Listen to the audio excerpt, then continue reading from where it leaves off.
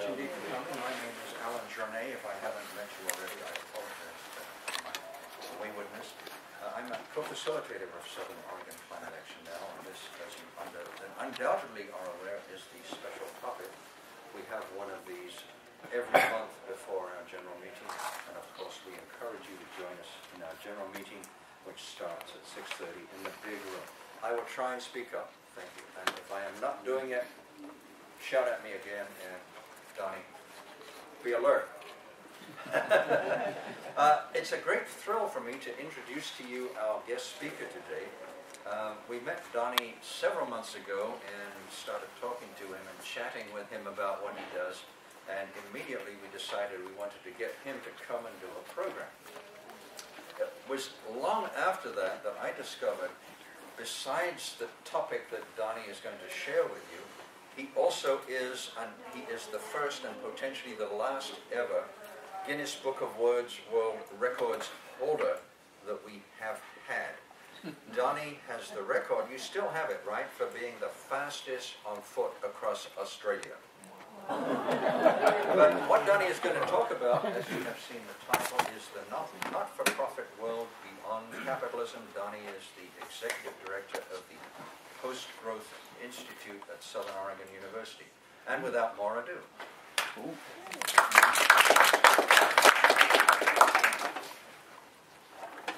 There is a way out of this mess. But it involves and needs your involvement moving forward. Because I imagine so many of you are already involved in so many wonderful activities, whether it's the local community garden, whether it's caregiving, whether it's education and helping people. And so many of you are passionate about the climate and ensuring that we live in a world that flourishes rather than perishes. But what's been needed for some time now, and what was needed on the back of an Occupy movement that saw thousands of groups assemble around the world calling for change, what's needed is an economics that aligns with our deepest held values. An economics of love, an economics of enough. The exciting thing is that we're on our way towards it. This journey for me began about 6 or 7 years ago in Australia. I was at a conference and a gentleman got up and spoke about his engineering company. Called Mayuma, 50 staff, $16 million turnover. And this engineering company works with roads and civil construction. And I was thinking this is a pretty typical engineering company that has a little more social value than I would expect, when this gentleman said the words that changed the course of my life and brings me here today to speak with you. He told me his engineering company was not for profit. Now that was pretty strange because I grew up in the 80s and not for profit for me, or non-profit, meant a certain thing. It meant charities, it meant organisations that were generally volunteer run, that worked in the social sectors. So to hear about an organisation or a company that was an engineering firm that was not for profit really changed the way I thought about things.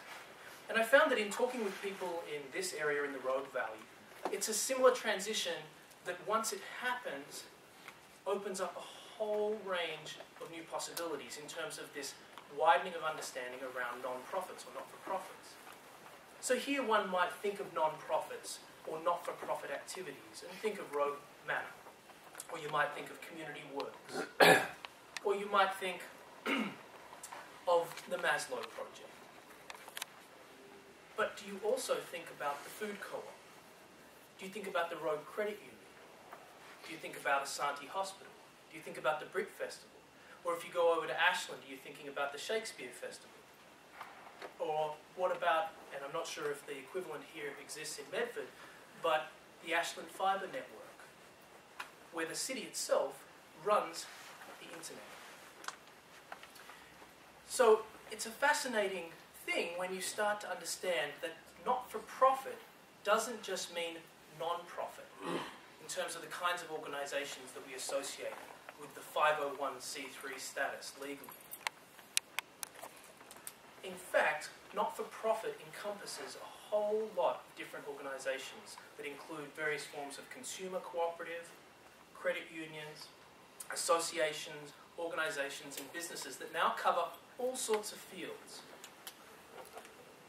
The exciting thing that's happened over the last 20 years, almost unspoken around the world, is not only has not-for-profit expanded into new areas like the internet, such as Mozilla Firefox, the not-for-profit browser, but it's also shifted from within in terms of its own model. And what happened was that in the 70s, 80s, 90s, as neoliberalism rolled in around the world on the back of certain policy prescriptions led by this country and others, what happened was that not-for-profit managers started to get sick of the boom and bust cycle of capitalism.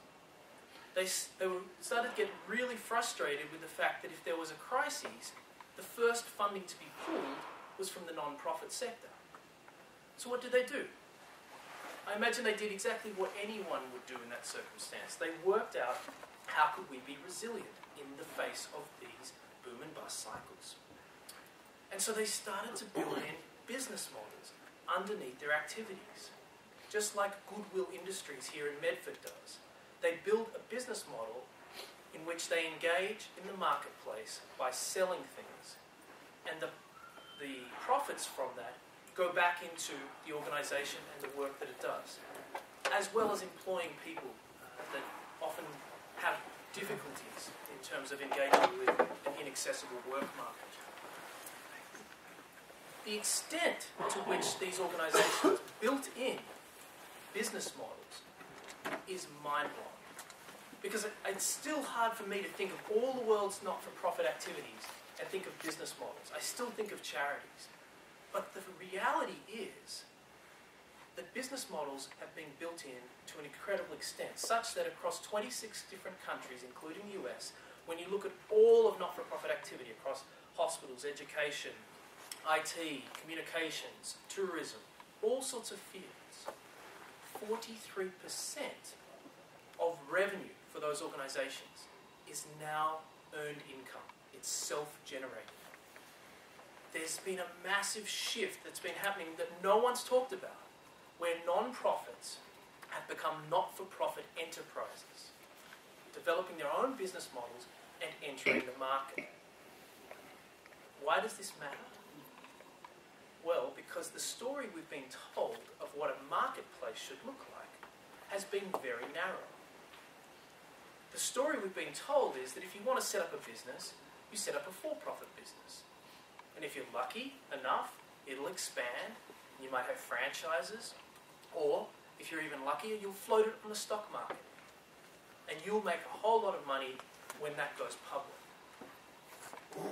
But we know, in terms of what we feel and what we see, that the rising debt that sits underneath so much of business around the world and the impacts of an ever-growing population and an ever-growing pressure in terms of climate change and the like, we know that this starts to put more and more pressure on for-profit businesses that have been cutting corners for so long.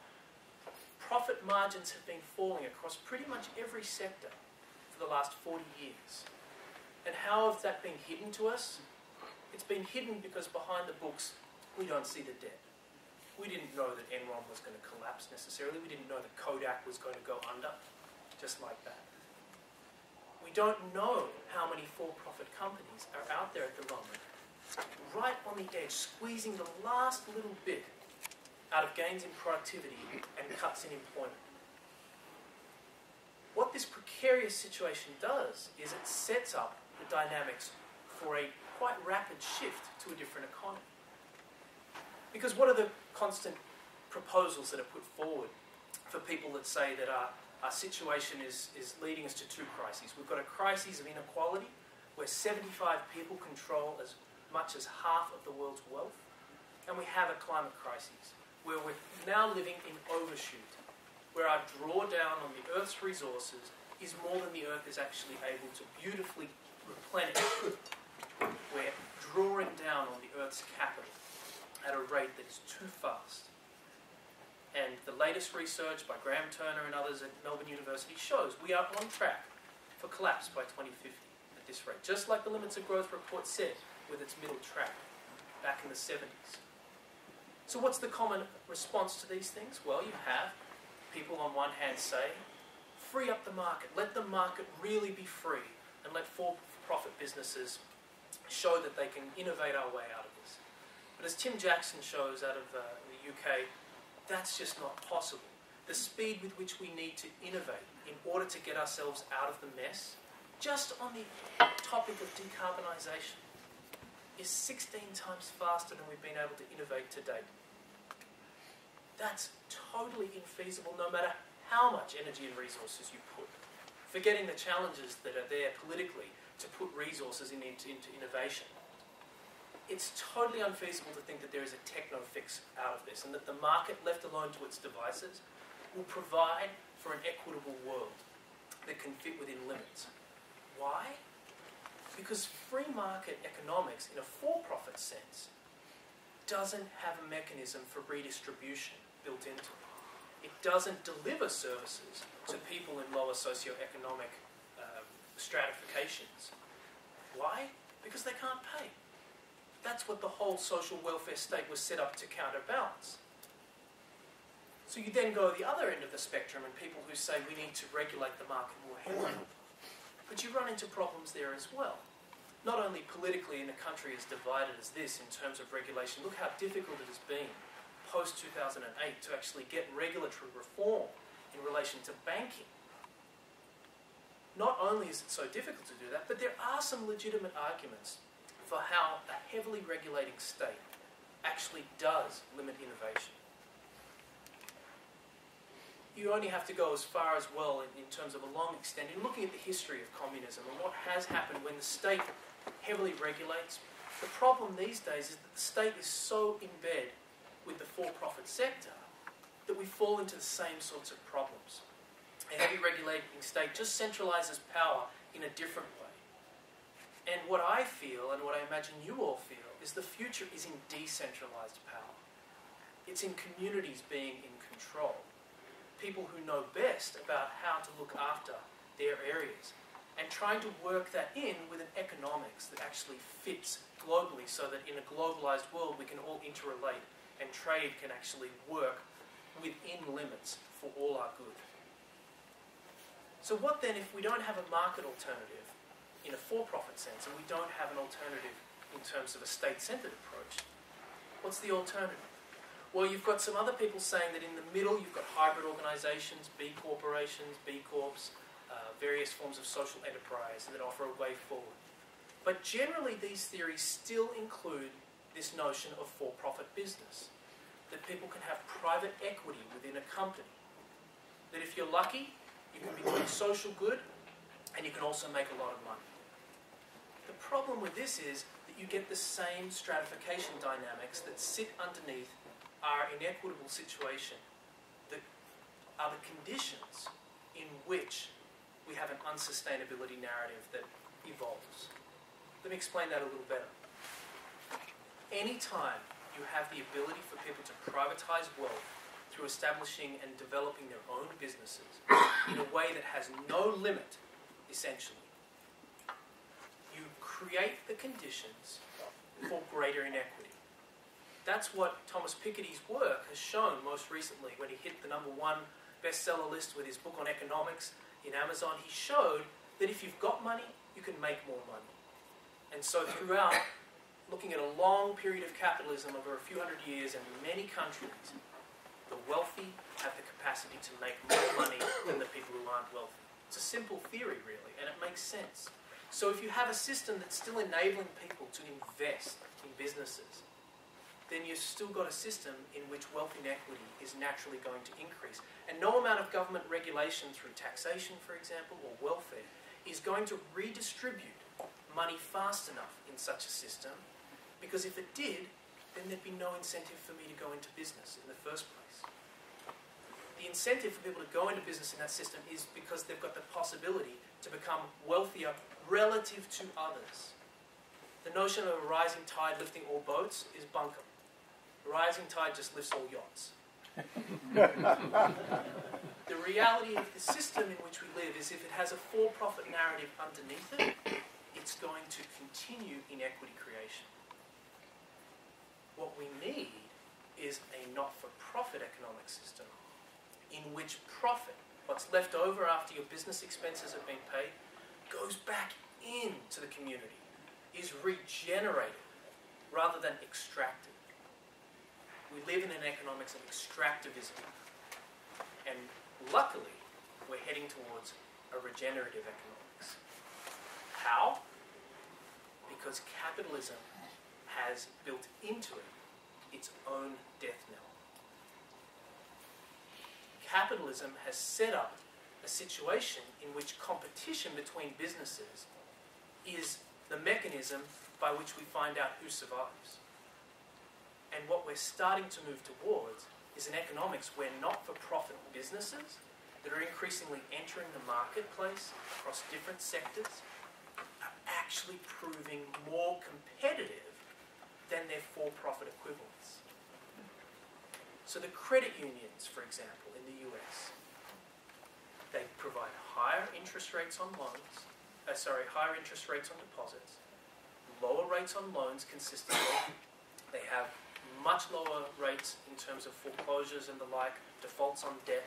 They're much more conservative with their risk profile, and they're more oriented towards local and sustainability. As a result, they've been taking market share in the banking sector, up 1% in the years just after 2008 from the crisis. Now, just today, I was looking at insurance globally. Since 2011, I think it was from 2007 to 2011, insurance companies that were not-for-profit, so mutual and cooperative insurance companies where the members are the policyholders and the policyholders are the owners of the company. Owners being a nominal word to describe ownership. No one owns it really. They just have an investment, which is the equity in their own policies. Not-for-profit insurance companies have increased by almost 4% their global position.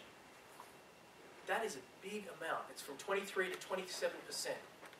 Increasingly taking market share from the for-profit companies. And this is happening with health and leisure centres in the UK, where the top 10 health and leisure centres in the UK are all not-for-profit community interest companies. And the big for-profit companies that have the franchises, like your Fitness First and those sorts of companies, just can't compete. Why? There's tax advantages for not-for-profits. Income tax exemptions. They've got the capacity to engage volunteers. They're starting with a premise of working for community purpose and community benefit, not to maximise shareholder value. They work in more participatory ways with each other as enterprises. They don't engage with the typical old-school non-profit ego battles that happen because they're in the marketplace, and that brings a different kind of professionalism to their work that makes them look to collaborative alliances with other not-for-profit enterprises to compete against the for-profit businesses. They typically are engaging more and more younger people who are coming through with a drive when it comes to employment that puts passion and purpose first. Purpose-driven motivation, as Jeremy Rifkin and others have talked about. There's so many benefits that they sit on, whether it's donations and the ability to receive those in a tax-exempt form, through the donation of items, through to discounts on software and other infrastructural needs. You stack up all of these things and you start to see a picture growing where not-for-profit businesses, totally different from non-profit, charity-dependent organisations which themselves have important roles to play, but these not-for-profit businesses are starting to increasingly take market share and show us that a not-for-profit economy is possible. That we are actually heading towards this. And if we want to be part of moving that forward, we can put our money into those organisations. We can support every not-for-profit business that exists around here and actually very rapidly provide them with the added advantage of having community support in terms of financial assistance. Now, how does this look when you actually talk about a macro economy? Because it's one thing to say that this is happening on the micro level in terms of the behaviour of a firm and how things are competing. The exciting thing is, having researched this for almost 5 years now, when we looked, with my colleague in Greece and I, when we looked at how would a macro economy work if every business were actually not-for-profit, or we were heading towards every business being not-for-profit, what we found was amazing.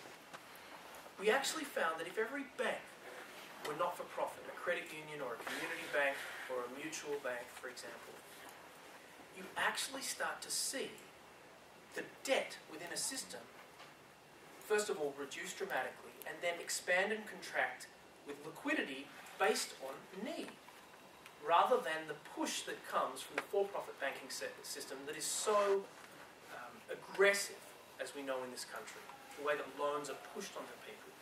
Instead, when you have a not-for-profit banking system, as compared to a for-profit banking system that extracts wealth out to shareholders, right? You put your money into a bank for a loan, or for a deposit, or you take out a loan, and the bank is, with your deposit, is able to make more loans to other people using a fractional reserve system.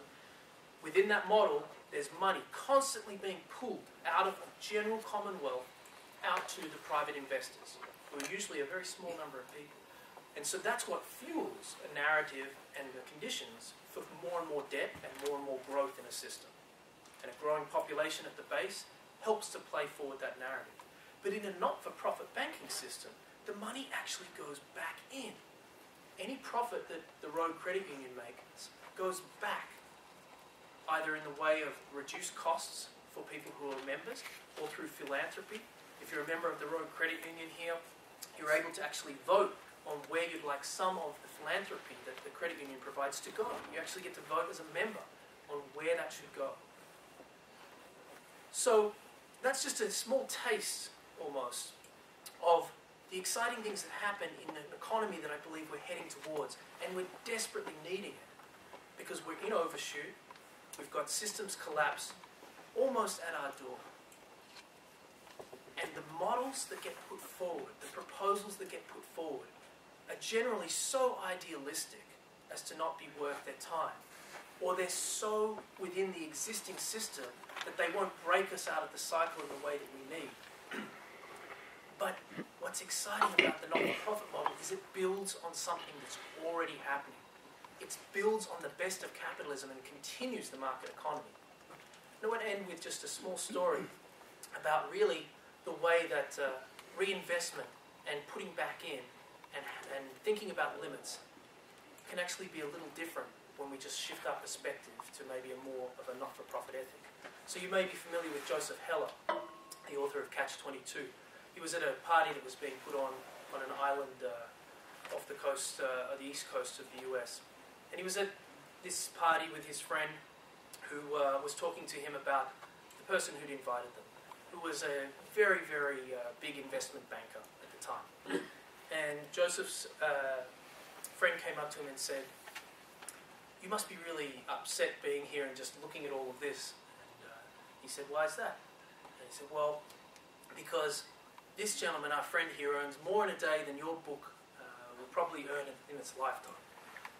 And Joseph said, "Doesn't bother me." His friend said, "Why is not? Why is that?" And Joseph said, "Well, because I've got something that he'll never have. Enough." So I'm going to open up to questions and thoughts. We've just had a quick chance to touch in, and we've only got 5 minutes, but let's jump in. There was a question at the back there. Yes. Yeah, so my understanding of not-for-profits is they still have the ability to pay their executive directors whatever they want and their boards of directors. So what really is the difference between a for-profit that pays, $1 million to their exec and a not-for-profit that pays, puts their profits into a salary? That is a great question. A few quick points on that. First of all, the IRS does put limits on the capacity to pay salaries of certain value. They have to be commensurate with industry levels. And so, for example, that's why the NFL CEO gets $39 million. And that's one that we could unpack with a little more time. But essentially, there's more limits on salaries within not-for-profit systems through the IRS than there actually are in for-profits. What you hear about are the outliers, the big salaries. So if you think about the average not-for-profit salary, it's not actually something that you can compare with the outliers that we hear about. The second thing is, and the reason that often happens, is that rather than thinking about the few that are gross when it comes to their salaries, you think about the millions of not-for-profits that exist. There's over 1 million in the US. Most of them are tied to local communities, and most of them have their board members are actually doing a good job of keeping an eye on salaries. They have often salary committees and the like. But the other thing is that the for-profit narrative often drives that competition. So if you take, why is it that so many hospitals these days, and 2/3 of the US's hospital system is not-for-profit, why is it that we have some revolting salaries with the big CEOs within these not-for-profit organisations? It's because the for-profit market still exists enough that there's this high level of competition and a narrative that revolves around what it means to attract talent. The bigger point, though, that underlies all of this that we don't see, and the invisible stuff is the stuff that really matters, is that if you take two companies, and one's a not-for-profit and one's a for-profit, and you're outraged by the salary that this not-for-profit CEO is getting, the for-profit equivalent is going to at least be getting the same salary, right? What we don't see is where's the money going in terms of shareholders. So if this one has a $1 million salary and this one has a $1 million salary, let's say that's possible, whatever company it is, we're not seeing the $20 million that's going out to the shareholders. That's really like the equivalent of saying that CEO gets a $21 million salary. We just don't see it. So I take it, it's a really good point. There's a lot that we put in the book that we're developing on how that when the dynamic changes towards not-for-profit, you actually see a flattening out of incomes, even within the not-for-profit sector itself. But the important thing to keep reminding ourselves is we live in an extractive economy where we don't see the exorbitance that actually sits underneath the system itself.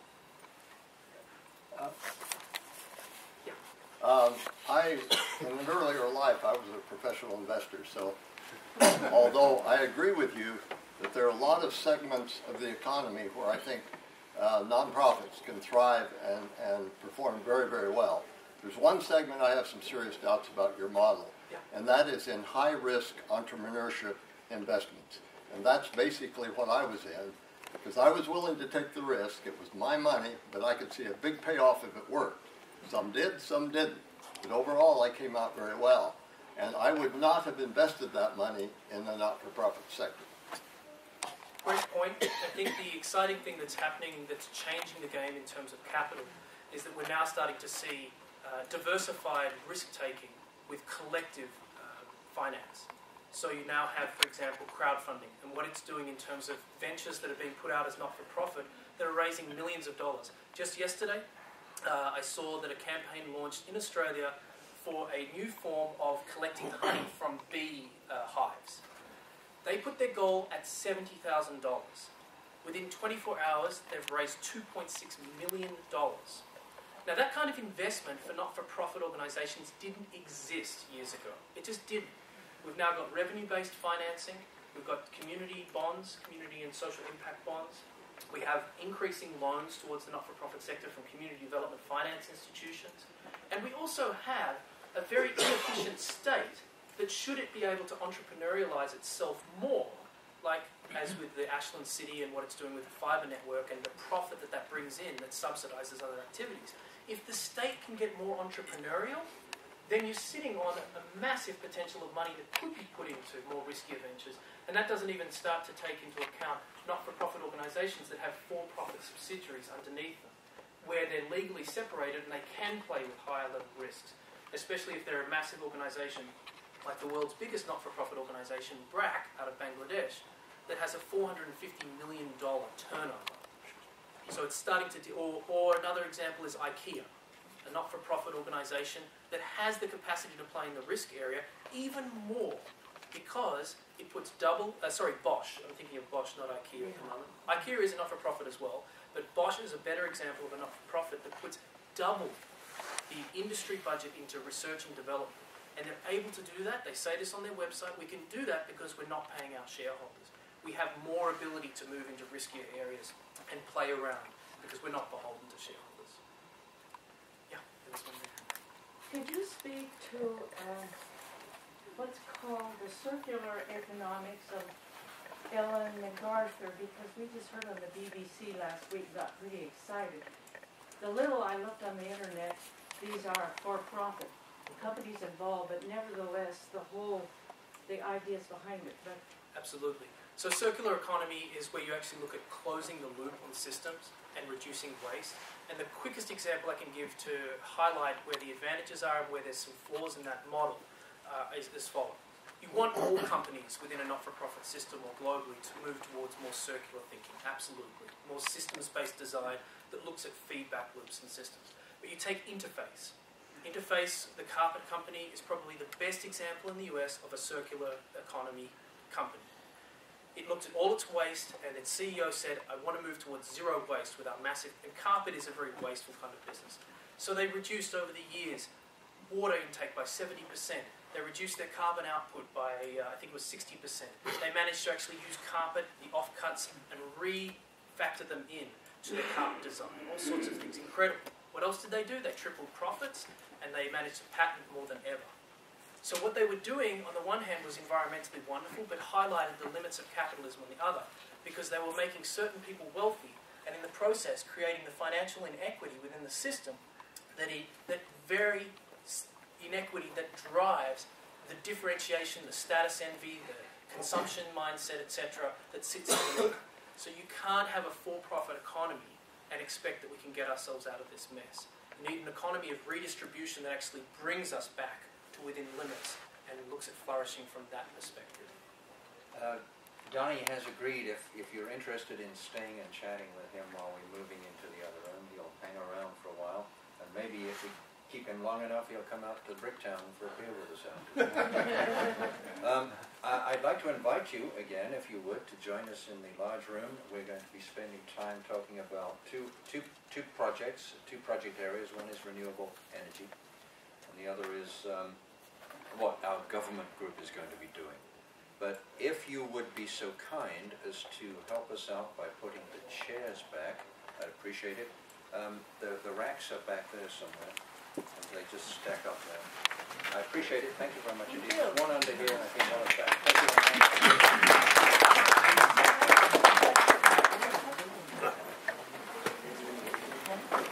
much.